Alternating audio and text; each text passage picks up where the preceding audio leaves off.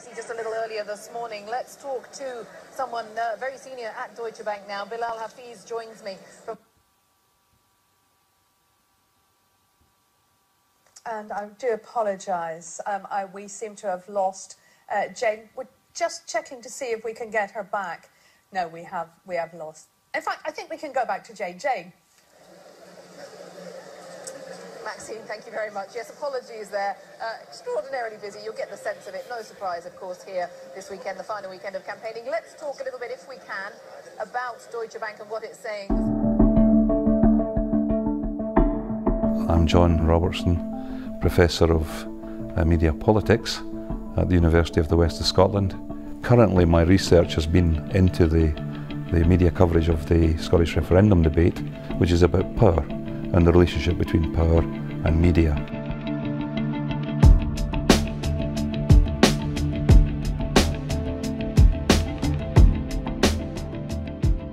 I started and I did a year-long study, quite intensive, the mainstream news every night for a whole year.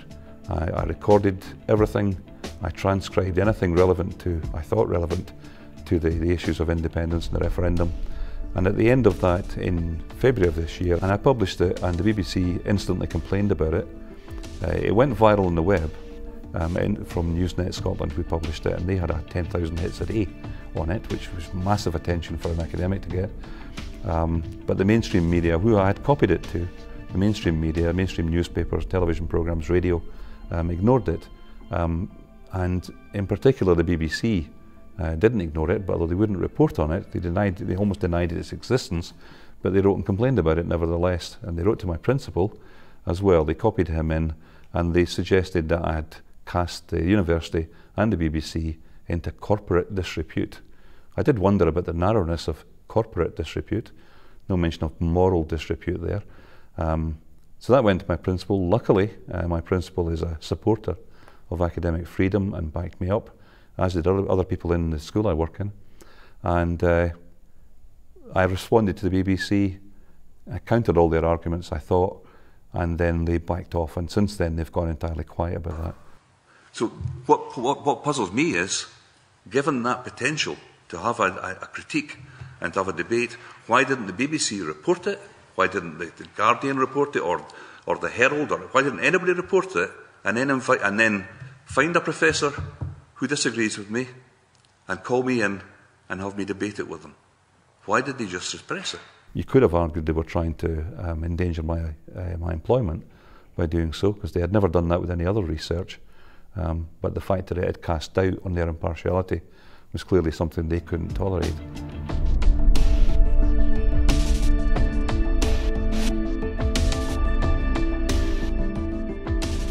The headline finding was an imbalance, a tendency for the coverage to report more on bad news for independence, worries about the economy, about NATO, about the EU and so on. Plans to halt EU expansion over the next 5 years, announced by the new President of the European Commission, have dealt a blow to an independent Scotland's membership.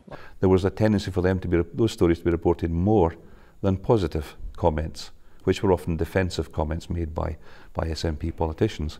Now, the ratio was only about 3 to 2, and I was quite surprised, as were many commentators, that it wasn't more so.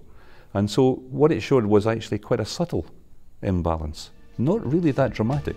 But what was more important, I thought, was sequence.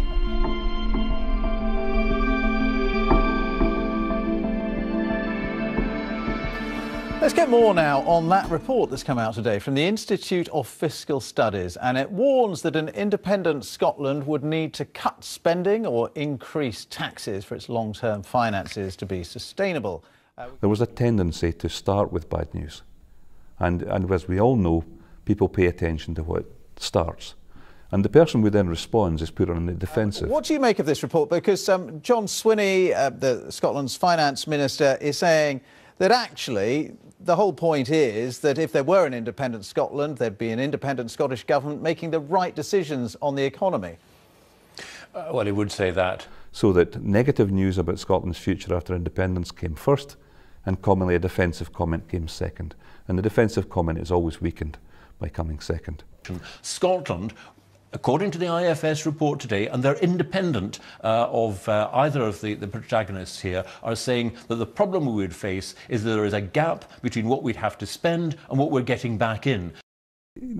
Bad news has been shown to be effective, and bad news about the economy has been shown to be effective. So I think we can say that when the BBC is reporting negative news about Scotland's economic future, that may be having an effect. It would be difficult to prove, but it may be having an effect. I think that's something to worry about genuinely. I think the voters are actually quite resilient, maybe entrenched. I think it's very difficult to change a no voter from their opinion or a yes voter. Now, I know they're undecided, so that's maybe the area we concern ourselves with. What's I think more effective is the subtle repetition. The repetition of bad news about the economy at more than one point in the programme. In the headline, in the main text, then at the end, and then repeated again several times throughout the day. I think that subtle repetition of negative information, especially if it's about the economy, must have some kind of effect.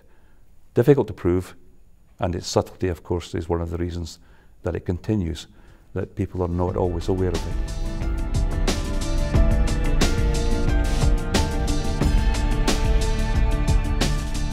Now, it's a significant blow to Scotland's Yes campaign. The Office for Budget Responsibility, the government's official independent forecaster, has revised down its expectations of the likely long-term revenues from North Sea oil. And not just marginally, by a quarter.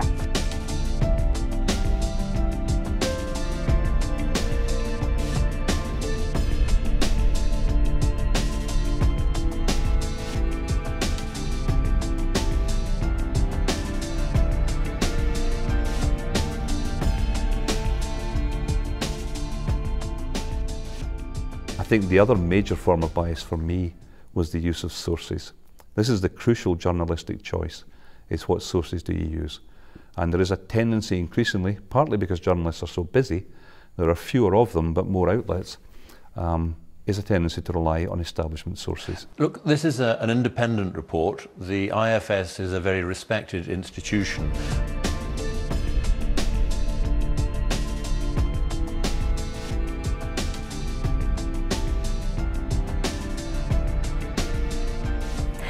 Independence could leave Scotland facing starker economic choices than the rest of Britain in the long term, according to a leading think tank.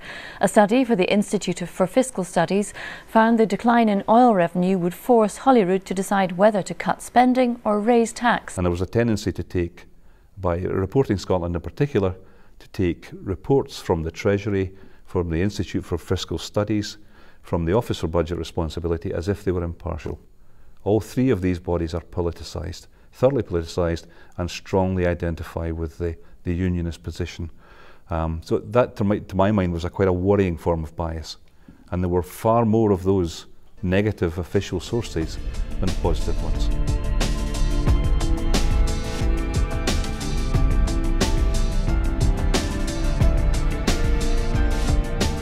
My personal view of the issue that most people should concern themselves with, especially the undecided, but also all of the others, is that when the BBC or ITV present an expert, sometimes a professor, sometimes someone like me, so I'm going to say here you can't trust professors, I think, but commonly professors from universities and people from think tanks. Once North Sea tax revenues start to dwindle and the additional costs of things like long-term care funding come into play, then Scotland will have a bigger fiscal transition to make than the rest of the UK. These people are presented as if their intelligence makes them somehow above the dirt of the debate, that somehow they can be trusted. It's not true. We're all the same. Politicians, professors, chairmen of think tanks are all ideologically positioned. They're all coming from somewhere. I've admitted beforehand at the Scottish Parliament I'm coming from somewhere. I'm coming from a sort of left of centre position, and I see Scottish independence as leading to, hopefully, a more social democratic society. I admit to that. There's no point in denying where you come from. But a lot of the experts on television will be presented as if they're not coming from somewhere, as if they're somehow parachuted straight in from a pure space where their argument is entirely reasonable. That's never the case. You can't trust anybody. And if they will reveal their politics, you might be able to trust them more, because then you'll be able to say, ah, I know where that argument is coming from. You can weigh it up honestly.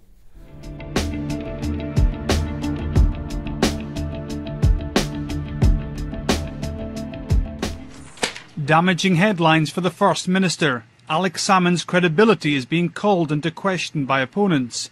They accuse him of misleading the public about whether an independent Scotland would remain in the EU. There was a tendency to constantly refer to Yes campaign ideas as being the ideas of just Alex Salmond.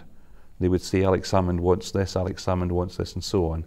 And I saw that as a process of demonising. Lots of people think the SNP leader Alex Salmond has a pretty big head, even if the 5-2 diet means the body's getting a bit smaller. Media who are part of the establishment will characterise opposition leaders as foolish in some way. They'll find a way to personalise the general argument and make it the argument of a single person, and thus undermine it. I thought that was a major form of bias. Tonight, Alex Salmond under pressure over independence. Have you sought advice from your own Scottish law officers in this matter? We have, yes, in terms of the debate, and obviously... And what do they say? The First Minister denies opposition claims he lied in that BBC interview about legal advice over EU membership.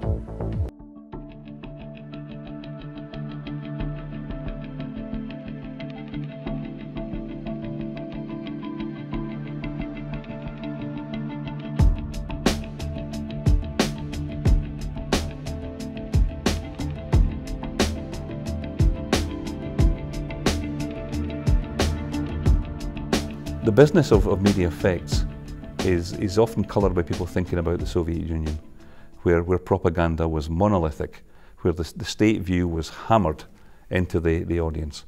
Now, it was totally ineffective. Researchers now have been able to demonstrate that heavy propaganda is worse than no propaganda at all. Heavy propaganda, people start to realise, people start to recognise that everything they're receiving is contrary to what the word pravda means. It's not truth, it's complete lies. It's the lies of the elites in those countries. Now, people in totalitarian states like the Soviet Union, Nazi Germany, knew they were being lied to. In the West, in the democratic West, and I maybe should put inverted commas around the word democratic, but in the so-called democratic West, people often think they can trust the media. The media present themselves as sometimes independent, present themselves as free, they present themselves as democratic in lots of ways. But that's a message which is also a lie. The media is largely in the pockets of powerful people. We know that from case studies. We know that from examples like Rupert Murdoch or Conrad Black. We know that from national broadcasters, that they have to satisfy establishment positions. Now, a year or so ago, I had expected a more fair, a more balanced approach by the BBC. I think I naively forgot it is the British Broadcasting Corporation. It is a British institution within a nation state which is changing. Inevitably, with devolution, it's changing and moving away from the BBC. And the BBC is subject to tremendous complaint these days, although they won't actually tell you what those complaints are. When I was interviewed by the Education Committee at Holyrood, the BBC representatives were asked to say how many complaints they'd had about their coverage of the referendum, and they said they weren't counting them. And basically the reason you don't count complaints, I think, is because you've lost the will to count them, because there are too many to possibly consider. So I think the BBC remains important. I think it's damaged, but probably not that much. It's the most important voice in Scotland.